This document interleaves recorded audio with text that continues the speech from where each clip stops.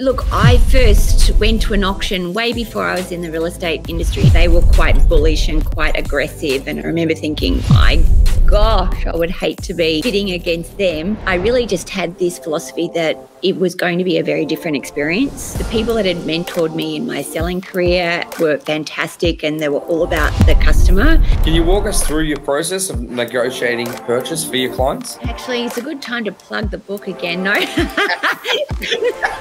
The key to negotiation is knowledge. If you have the knowledge of what's going on with the market, where it sits in the market, you've conducted your due diligence, and you know the motivation behind the sale, you've built yourself a whole armory of knowledge. The key for us, of course, is to be non-emotional. We're making sure that we're removing our clients from the emotion of the negotiation and just making sure that you don't try and be too smart, but with knowledge comes power, and that allows you to get the transaction done.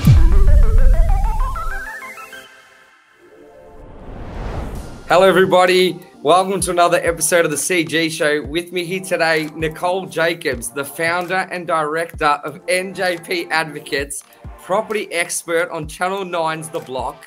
Nicole is empowering Australians to find property that's right for them. Nicole is a published author of the book Sold, a speaker, and she also contributes regularly to print media, Talkback Radio, Your Domain, Sky News, and Sky Business News. Nicole, is there anything that you don't do? Like, have we missed out on anything at all? Let's see. I don't race fast cars. Okay.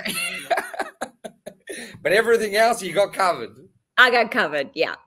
That's amazing. How are you? Thank you for joining me. Oh, thank you so much for having me on, Christian.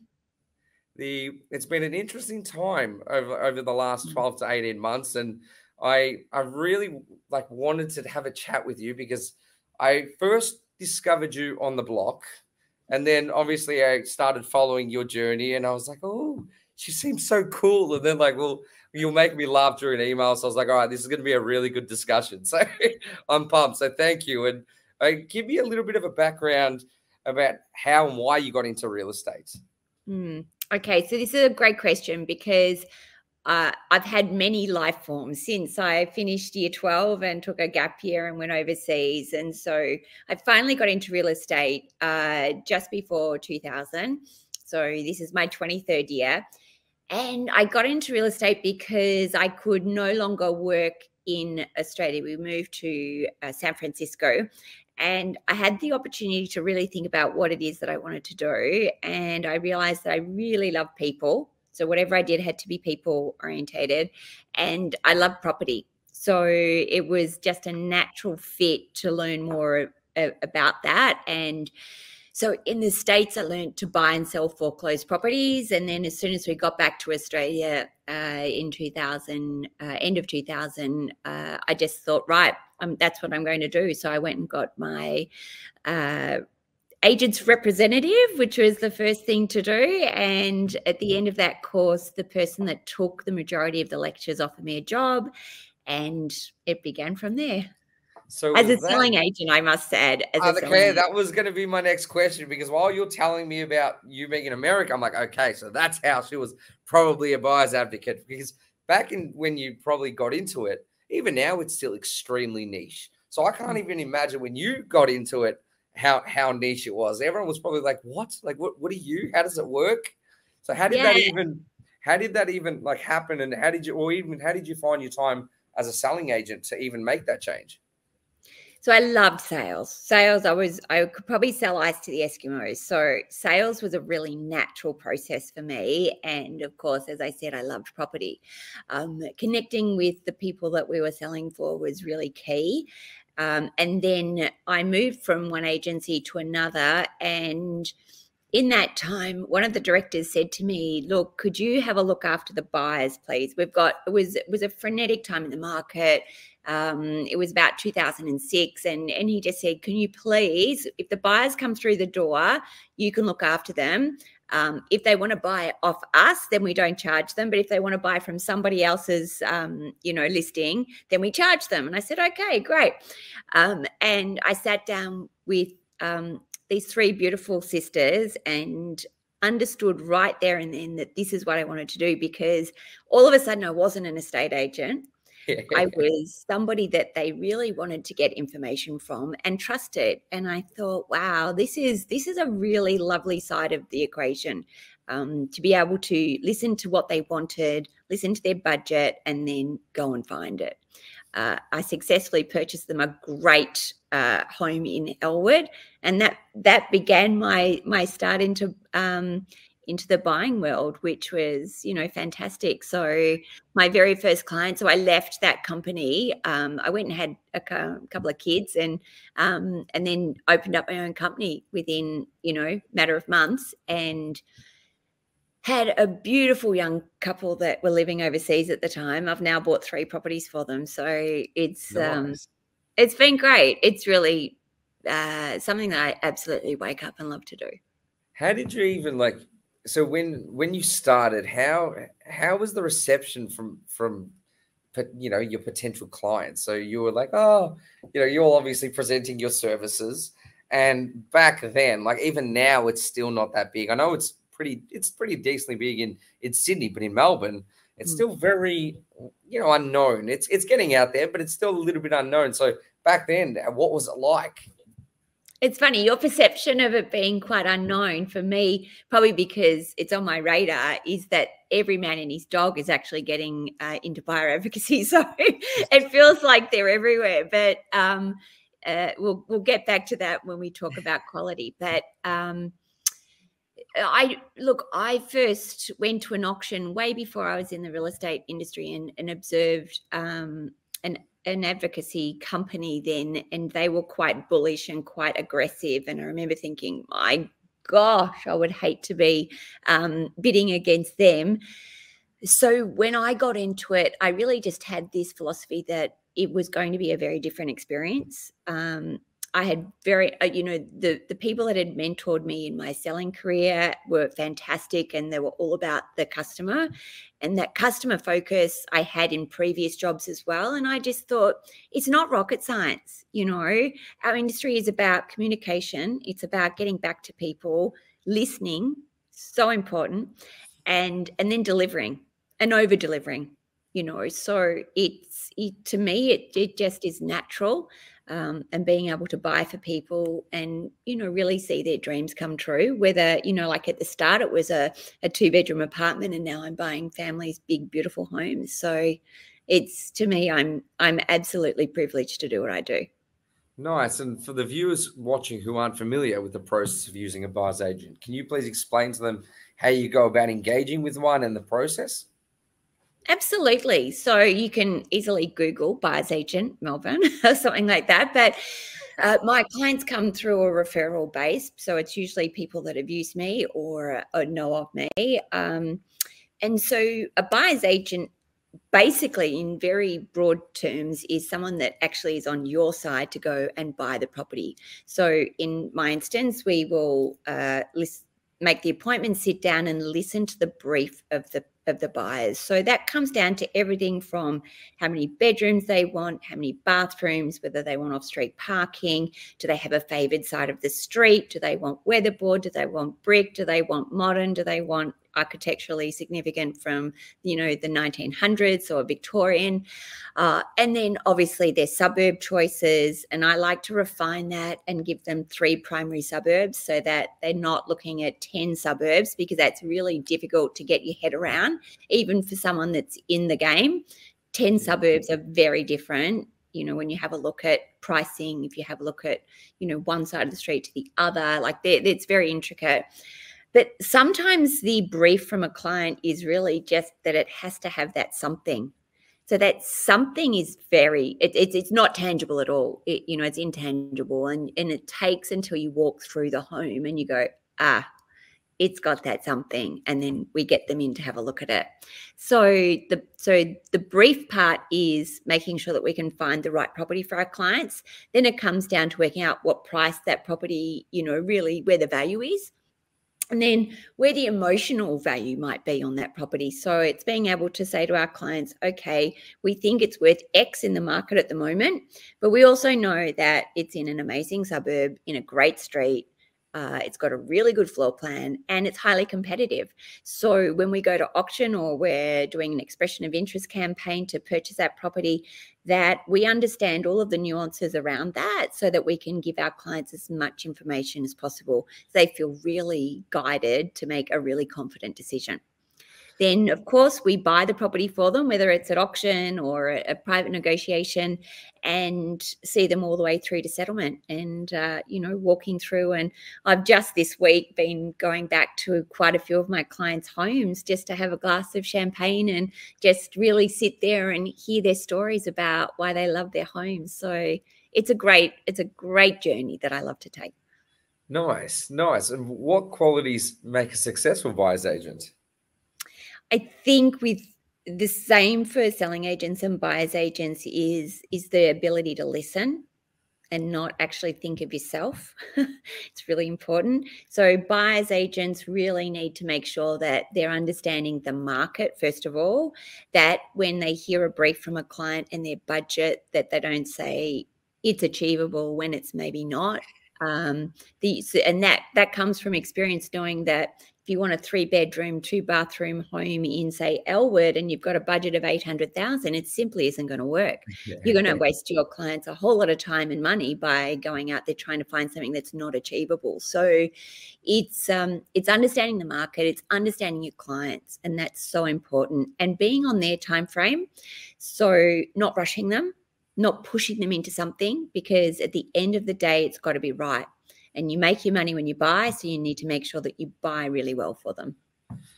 What are some of the common misconceptions about the role of a buyer's agent? Oh, that it's so easy. A lot of people think they can be a buyer's agent because they love looking at property. Yeah. It's like, okay. And their auntie twice removed cousin says they're good at it too. Yeah. So, they're good at talking. I've heard that one. Yeah, correct. So I think that, it takes, to be a really good advocate, it takes time to get to know all of the local agents as well, because quite often they tell you more than they'll tell anybody else. You'll hear about properties before anybody else because you've got a professional relationship with them. And that, back to understanding your client. If you don't understand your client, then you really are, out there just prodding in the dark trying to find something for them.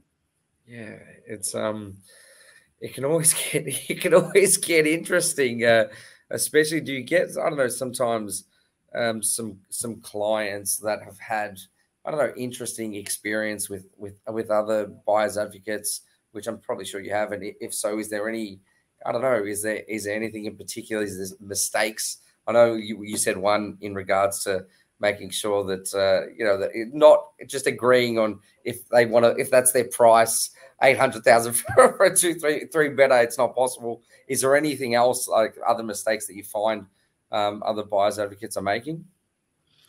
I think some advocates try and rush the process, and they try and make a square peg fit in a round hole, for instance. And I think that comes from not understanding that if their client said, I want a proper laundry and not a Euro laundry or a laundry in the bathroom, I want a proper laundry, and if that property doesn't have it or have the ability to put it in, that's not their home. Or if the client says, I must have a garage, and you're going, well, it's got off-street parking. Yeah. But it's not a garage. Now, if they can't put a garage in because you've done your due diligence and you've checked that the council won't allow it, why are you pushing it on those clients, Yeah.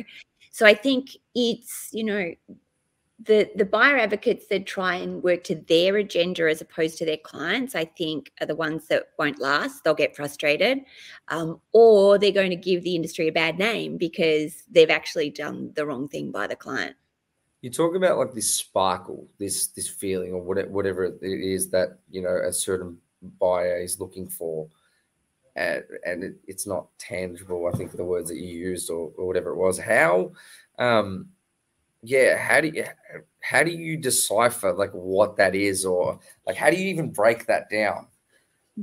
I think the key is knowing your clients really well too, and understanding what really good property is. So we had clients that I'd been working with for quite some time. I'd already bought them a beautiful property, and then the next property was their big dream home. And they had the brief of, it's got to have that something. And we would walk through properties together and we'd all look at each other and go, yeah, nah, hasn't got it. It might have the most amazing rooms and it might have everything that they've asked to be ticked, but it just didn't have that something. And it's understanding what that is. It just is very difficult, but you almost get shivers when you walk in and go, oh my gosh, this is it. And I remember when I walked through this property before them, and I was like, oh yeah, this has got that something, because I could just tell they could make it theirs. And I brought them back to it and I let them go in and I was behind them and I could just see them go, ah. And they looked at me and I'm like, yeah. And they're like, this is it. And I said, okay, let's not tell the agent. And we bought it, and I think that was just such a great example of just making sure. I mean, we looked at probably 20 homes prior to that ticked every box except for that something. And you know what? They had the trust in me to that I was going to find it. I did not get distressed when they said no after no after no. It was about refining that brief and understanding that little bit more. Okay, what are the kids up to now? This took 18 months to find this something. So during that time, kids' birthdays and, school changes and all that sort of thing led us to the most amazing home for them. So couldn't be happier. It's like when I purchased my first home with my partner, we kind of just walked in, like we were looking for about 6 to 9 months, and I remember my partner, she was telling me, she's like, you're a real estate agent and you haven't even been able to find the right one. I'm like, we're going to get there, Nicole. Because her name's Nicole as well. Oh, like, we're gonna, I like her already. I'm like, we're going to get there. And then, it was just this feeling that we just kind of walked in and we looked at each other and we're like, yeah, this is it. So it's, I've never been able to really describe it. I think it's just literally what you said. So it's funny, like every time now, even when I'm dealing with buyers, I just look at them like, well, if it's, how do you feel when it walks in? And I just kind of play on that in a sense, because it really is. It's just this, I don't know, I can't describe it, but it is just this feeling that you just kind of get and you're like, okay, like this is it. Emotion. So interesting. And what is like some of the most common challenges you face as a buyer's agent, and how do you overcome them? Well, at the moment in this market is lack of stock. And that's incredibly frustrating because you have clients that have sold already and they need to buy. But the biggest thing you can do for your client is just let them know that if the right one's not there at the moment, then they may need to rent, which is a challenge in itself because we know rentals are also difficult to come by. But it's keeping them on the path of that journey to find the right property and not just settling for something because it's there and they need it by that time, because that's a lot of money you're spending. Even if someone was only spending $500,000, that's $500,000 that they've saved and really tried hard to, be able to afford a property. So when your clients are spending upwards of $4 million, $5 million, $10 million or more, it's a lot of money to make a big mistake. So the challenge at the moment is lack of stock. Overcoming that challenge is being able to identify homes using back data to uncover homes that maybe aren't on the market at the moment, maybe properties that were on the market 12 months ago or more and they didn't sell. Do they still want to sell? Reaching out to the agents regularly, because quite often they've got so many buyers that they're handling. And even though we like to think we're special, they forget, and so ringing them, every few days, say, hey, what have you got? Have you listed anything? Don't forget about my clients when you're going into list, or pitching for the business. So, and I think that is, one way of overcoming it is just trying to relax your clients, give them options, but also in the background be just trying to discover as many, options for them as far as uncovering properties. Can you walk us through your process of negotiating, a purchase for your clients?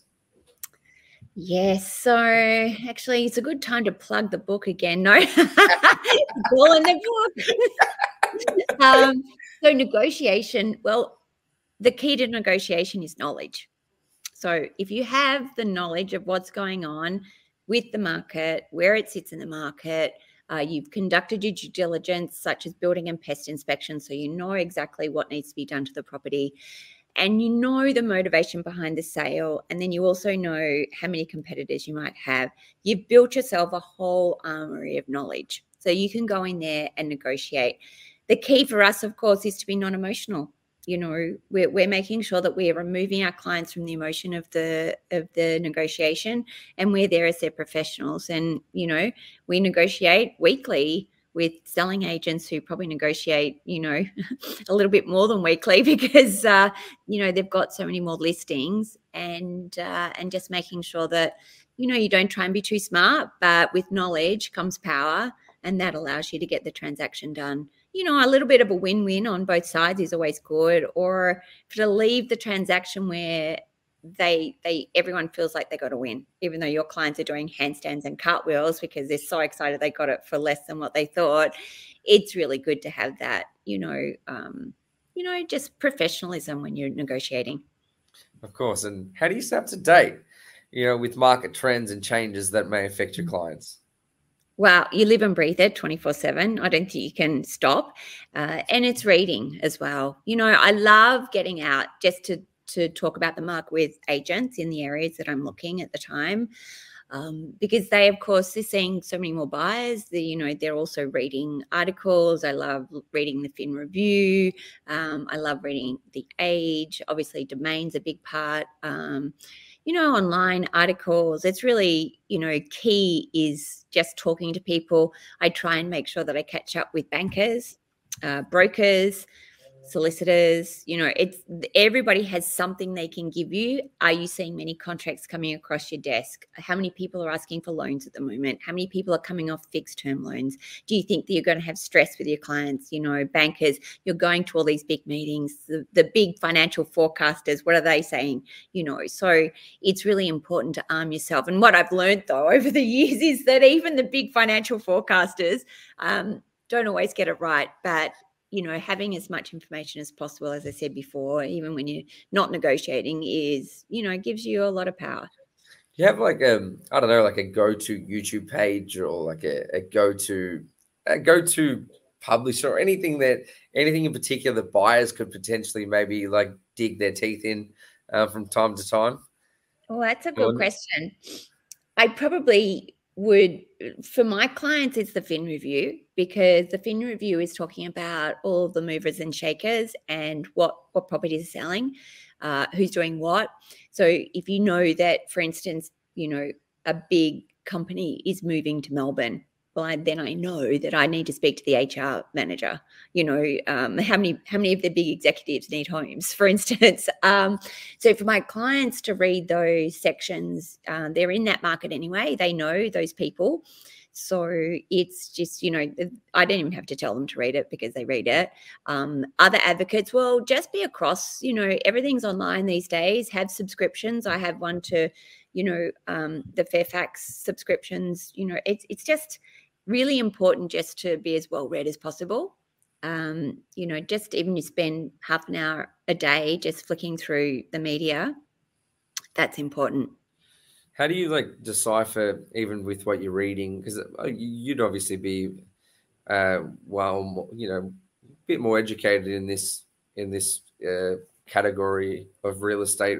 But for a buyer that's just, I don't know, looking, trying to get their head around what's going on, how do you decipher what they should be following and what not? Because there is a lot of information out there.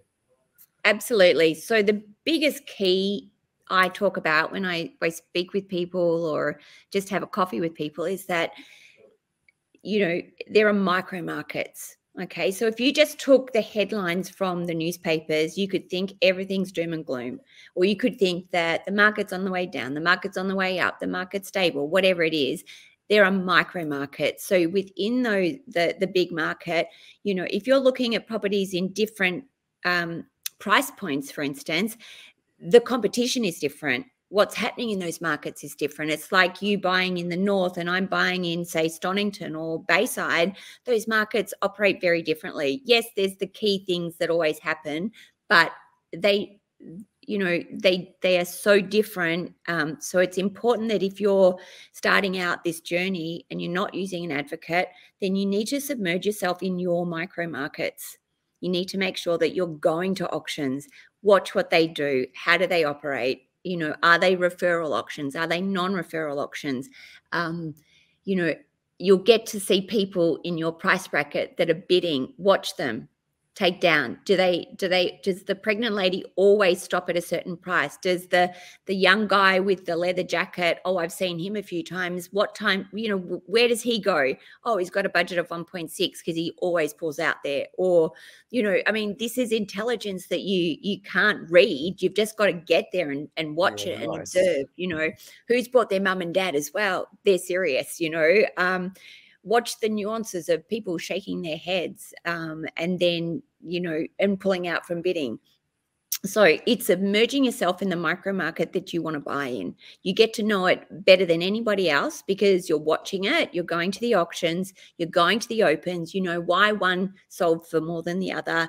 It was better finished, or it had a better floor plan, or it was on a better, siting. It had a north rear yard, for instance. The other one was south. One was weatherboard, one was brick. You get to be the champion of your micro market. And then that is the market. You're talking to the agents. How many people do you think you've got on this one? Don't be afraid to communicate with the agents. They love it. At the end of the day, we're all actors, aren't we? We love it.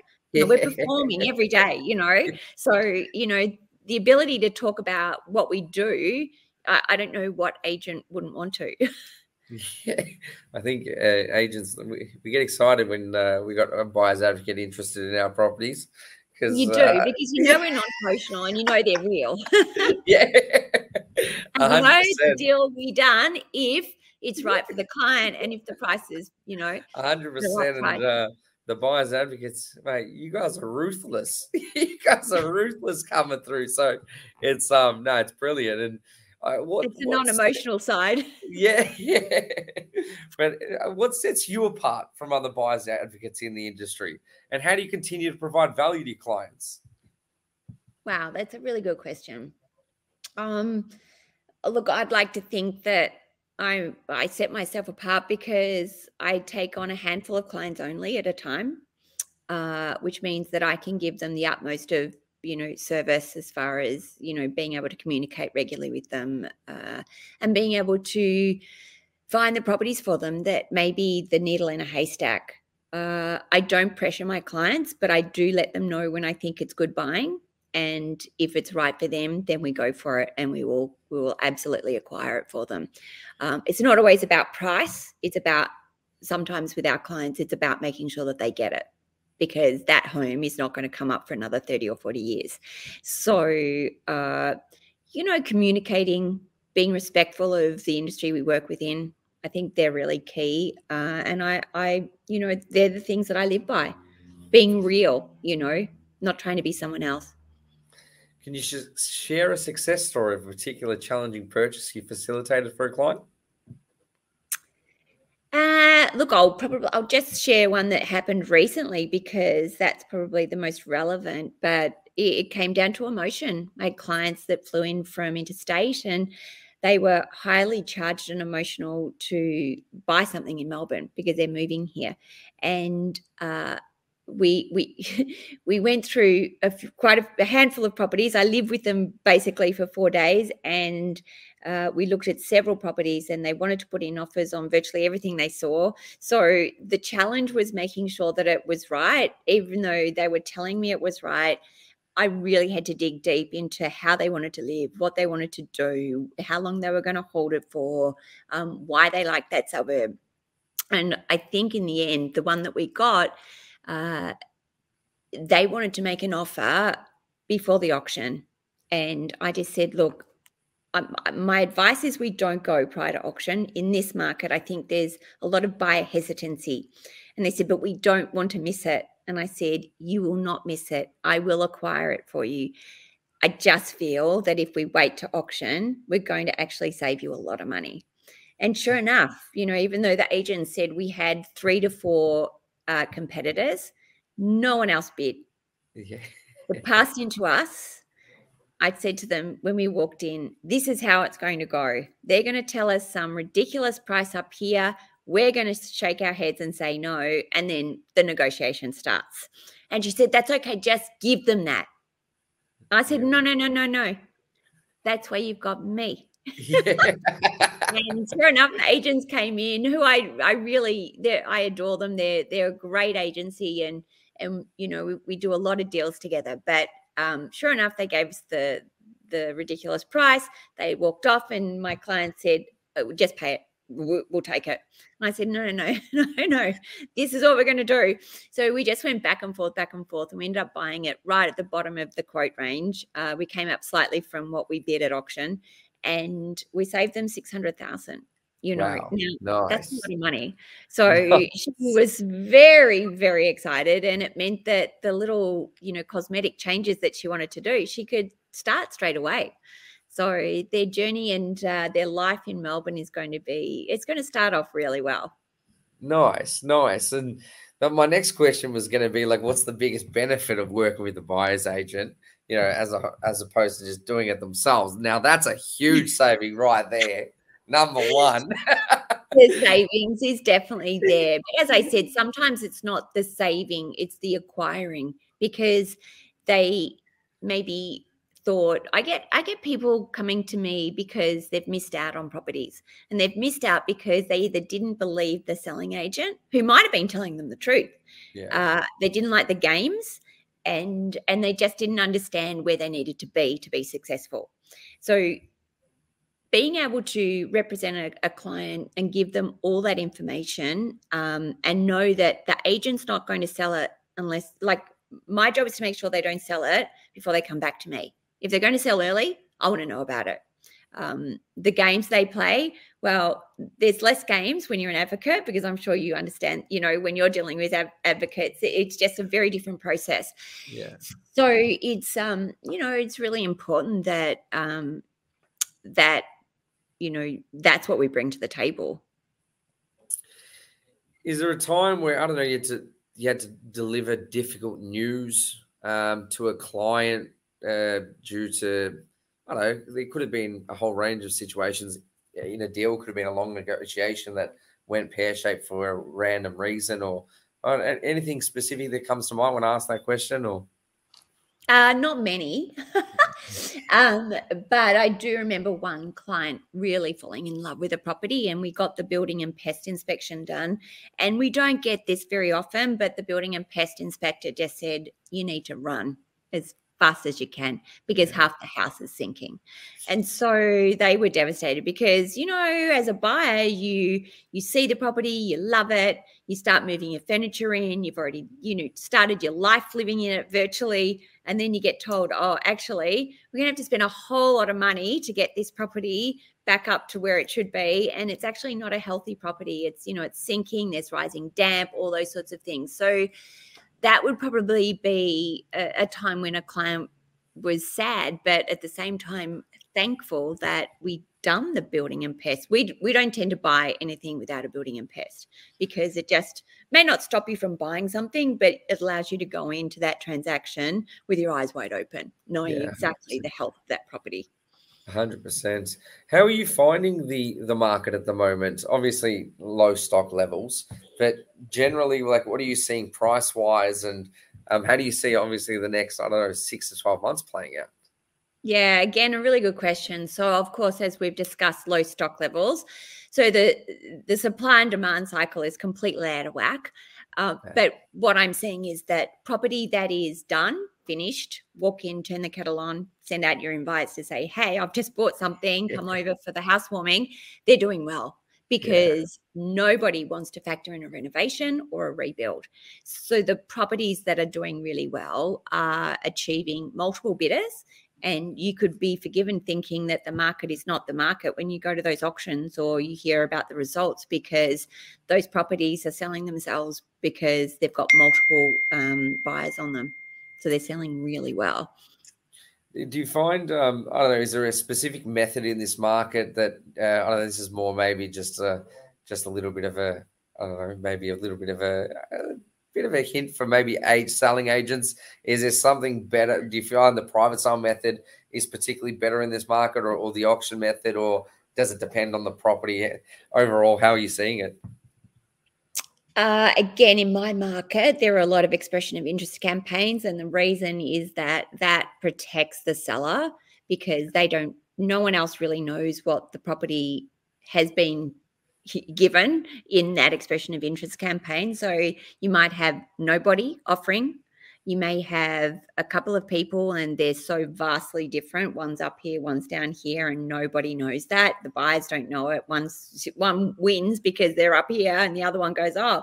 And if they were at auction, then they may only have just gone a little bit more, because, at auction, it's the most transparent way to buy a property. So for me as an advocate, I love auctions because it's an opportunity to dominate. It's an opportunity to be a smiling assassin and scare people in the nicest possible way. Yeah.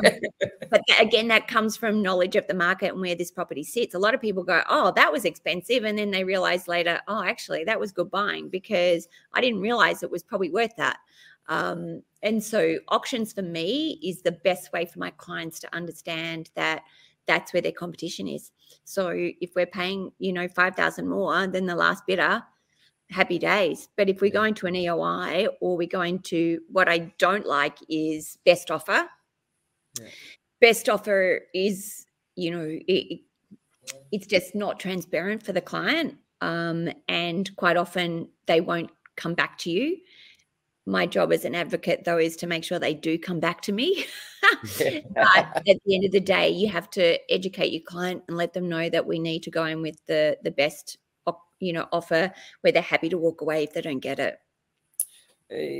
What are you seeing in the market? Like, are you seeing distressed sales? Obviously, 11 interest rate rises, and if you turn on the media, there's a lot of doom and gloom in the market, or doom and gloom. I think they're starting to flip the narrative, but I don't know. I haven't checked in the last month, but I probably should. But what are you kind of seeing in that perspective, and what do you believe is going to happen? Are we going to pause interest rates in the next one and then another leg up in the market? Or I know I'm not going to hold you to any of this. It's just an opinion and what you see. But yeah, what are your thoughts on all that? Let me just get my crystal ball. Yeah. Just what's it saying? The crystal ball says, well, pause. I think there's got to be interest rate stress. I'm starting to see properties that were bought during the pandemic coming back onto the market for less than what they sold for, hoping that with competition they go slightly above and so they can cover their costs. I think that's probably what I've seen the most of. Anything bought prior to the pandemic, well, they've bought well purely because the market rose significantly before they'd bought. After they'd bought. I think that, you touched on something there. The narrative is changing. And one thing is that our markets, whether we're selling agents or buyer agents, so our market that we all play in is so highly dependent on the media. We are so influenced by the media because those big headlines influence the market that we all work in and we all play in. So if the narrative changes, we tend to see that instantly, and then the lag from everything else. What's some advice that you have for buyers in this current market? I always have the advice that if it's the right property and you can afford it, buy it. The biggest problem a lot of people face is that the hesitancy is there. So that's that unknown. Do I put my property on the market to sell? Do I buy now? Do I wait for the bottom of the market?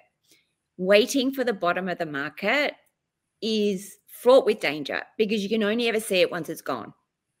So don't try and time the market is my biggest advice. If the property is right for you and you can afford it, go for it.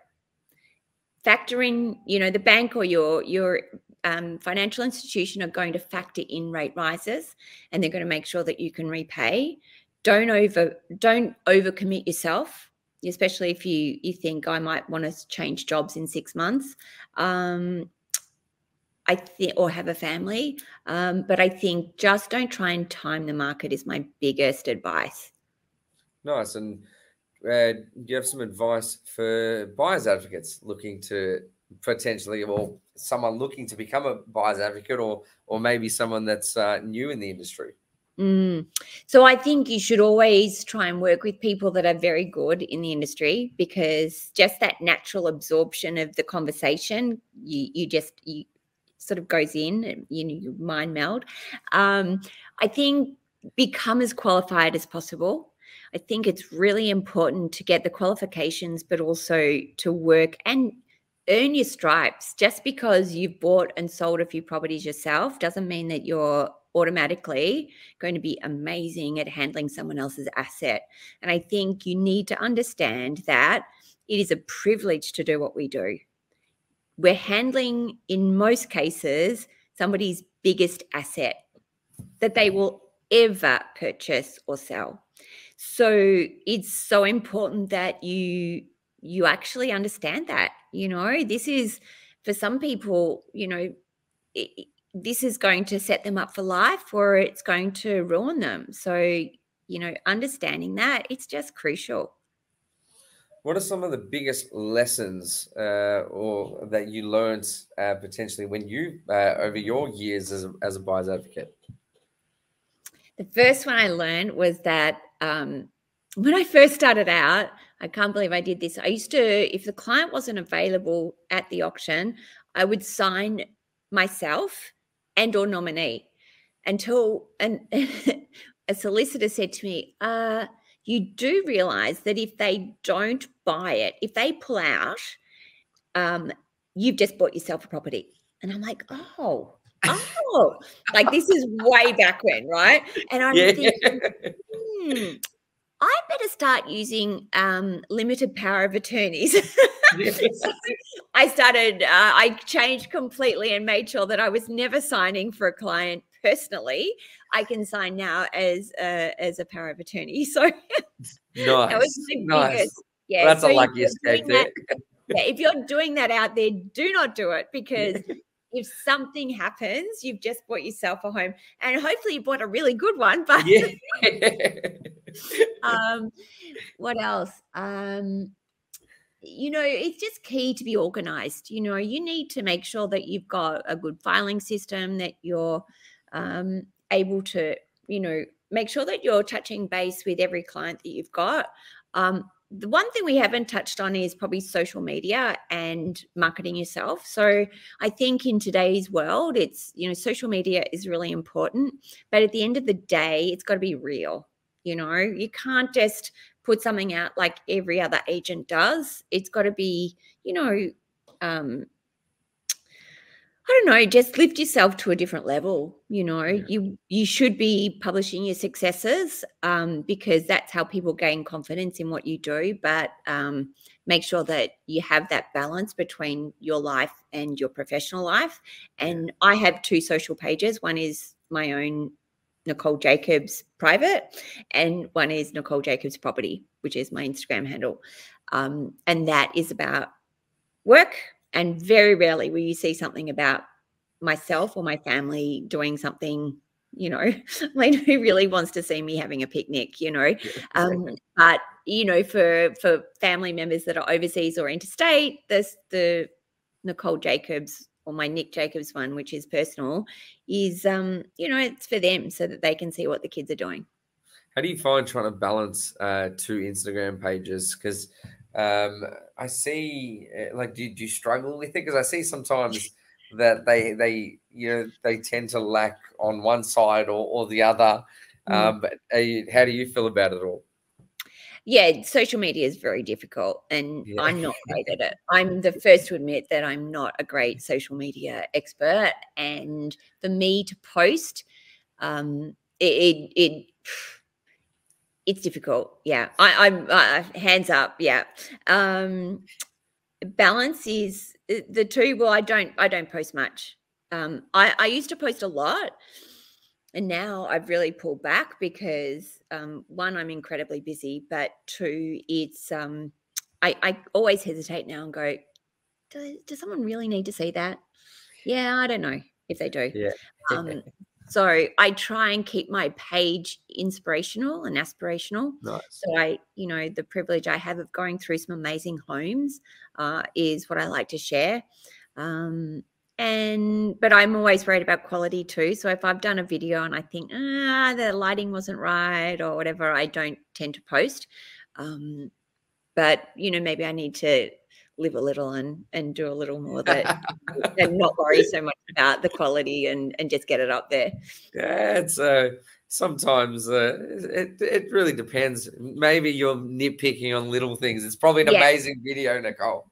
All right, the next one I post, if it's really bad, let me DM me. Yeah, done. I'll definitely keep you in the loop on that. And thank you.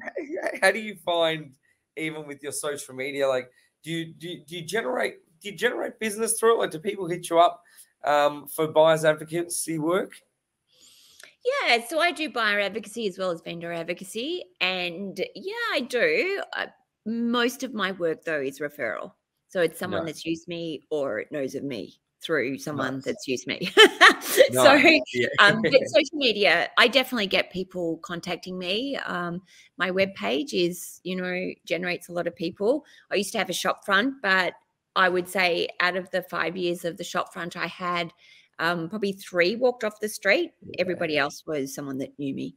Yeah, always online. I think there was I started probably jumping on social media as an agent back in 2015, 2016, and then it was one of those things where I don't think there were many there were many posting, and it was always a situation where they would say, oh, you couldn't generate a lot of business through it. And then I think now it's become a thing where everyone's starting to go pretty hard. But I think, as you said, everyone's like kind of posting the same thing. Like, there's no real value that they provide, like not everybody, but just generally. And but yeah, I think it's a cool tool. And if you just add that on to everything else you do, it's just it might give you a few leads here and there, and you keep punching. Well, sometimes it's not about the leads, it's just about the profile, so that people know you're still alive and you're still doing stuff. Yeah, I think potentially as well, I believe that, I'll just talk as a real estate agent, our vendors, before they're choosing us, will probably search us up and probably jump on our profiles and stuff. So it could be used as a bit of a resume as well. Absolutely. Yeah. And how do you said you're extremely busy, so how do you balance your workload and just ensure that all your clients receive the attention they deserve? Well, as I said before, I don't like to take on more than a handful of clients. So 5 or 6, probably 8 is my maximum at any one time. The sweet spot. The sweet spot is 5. Yeah. And I think that, it's just being organized and making sure that everybody's brief is different. So I don't take on conflicting briefs as far as our clients go. People will wait if they've got the same brief, or they know that if they've got a similar brief and budget, that the person who signed first is the one that will receive the properties first, which I'm just very open and transparent if that's the case. It happens very rarely, because it's very rare that someone wants exactly the same home with the same budget in the same suburb. So it's being organised. It's making sure that your day is efficient. So phone calls, looking at properties. I'll discount a lot of properties just from asking a lot of questions. So if they're off market and there's no photos, I will discount a lot of them just by the right questions to the agent. I'll do drive-bys. So I'll look at anything I can that gives me a floor plan that could be up to date. And, you know, just making sure that I like to get through properties when not everybody's going through, because then I can really have a look. So I see a lot of my properties during the week instead of the weekend. And then Saturdays is a great time to be able to go out. You know, it's game day for most agents, isn't it? And you're either bidding at auctions or you're observing auctions, because for me, it's like that when I was talking about the micro markets, is making sure that I'm in a market. May not be a property I want to buy, but if it's in the market that I'm looking at for clients, then I'm going to be there and watch what's going on, observing. What are you finding with all, like, a lot of the off-market properties that agents are throwing at you? Are they generally overpriced, and a lot of people are just kind of having a swing? Like, what are you finding? Oh, it's such a good question. I said to somebody yesterday, the off-market market, well, everybody wants to know if that's what the buyer's advocate can bring as opposed to everything that's on market. It quite often it's overpriced, and that's the reason it's off market. You speak to the agent, or I can speak to the agent and say, "Are you kidding me?"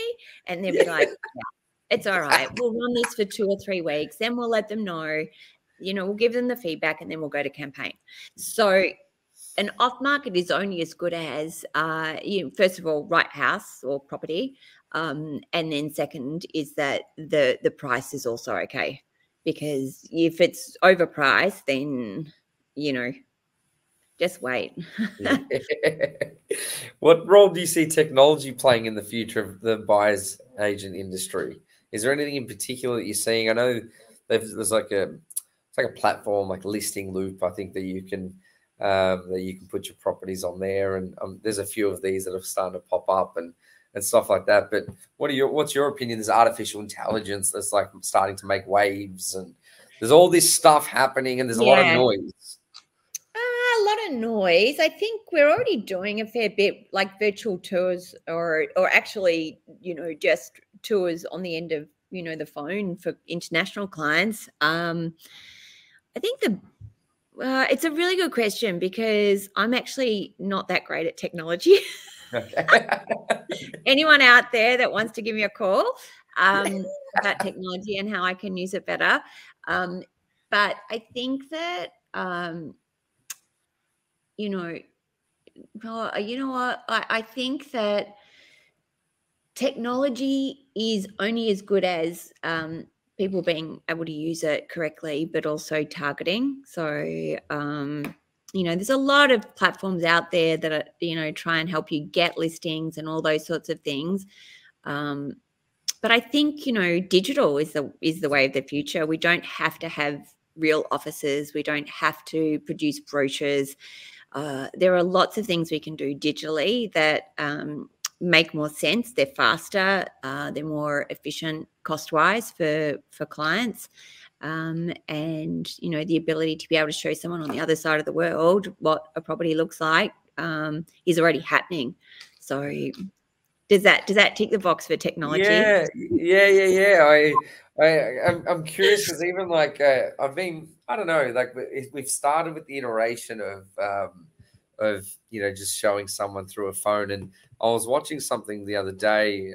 It's the American real estate agents, like they were talking about how, like, when virtual reality becomes a thing, who knows, could be 10 years time or whenever it is, but think about it, how you'd be able to just like you'd put these goggles on, you'd be able to enter a property, and no matter where you are around the world, you'd be able to just walk around the property and look at it, and it's open 24/7. And I think we would transact at a much faster rate. So I don't know. They're already doing that, aren't they? Yeah, they are, but it's just it's not you know, it's not very, you know, the consumers aren't, you know, we're not sitting there with our goggles on the side and just kind of chucking it on and running with it. So I don't know. I was just throwing the rod out there just to see if you've I don't know, you've heard something or seen something that. Okay, I am going to brush up on technology so that next time we speak, I am on the ball. Yes, I'm definitely going to be asking you, what do you got for me, Nicole? What do you got? But what do you love about working as a buyer's agent? Just the human interaction. You know, I really, really love finding something where I know they're going to just love it, you know. And I think I said right at the start, this week And last week, I've just spent time going back to clients' homes where they've either finished their renovation or they've just moved in and they're settled and they've got their artwork up, and just sitting back with them and just saying, are you happy? And just hearing their stories of what they love about their new home just gives me just that little tingle of, oh my God, I'm a part of this. Quite often I think, oh, I'm not a brain surgeon. I'm not, saving the world. But sometimes I save marriages. Absolutely. Just getting them both on the same page, and just letting them, give me their story, and just, again, it comes back to that privilege of being let into somebody else's life. And I love that, that they trust me to be able to keep their information confidential, but to still forge a really beautiful relationship with them where I see them years later. Nice. I always say it like on my end when I'm dealing with buyers, I like to look at it as just shopping with friends. I want to walk in and just shop with them. And obviously, if it's the right home, then that's amazing. We can get a deal done. But I tend, I don't, if I try to sell a property, we do obviously buy work, but I get paid for selling it. So, but I think I go in with that mentality, and it helps a lot. You try and you build a good relationship with them. We're all humans. So and it's the game. It's the game we play. If we can connect on a good level, then it always helps. And what drives you?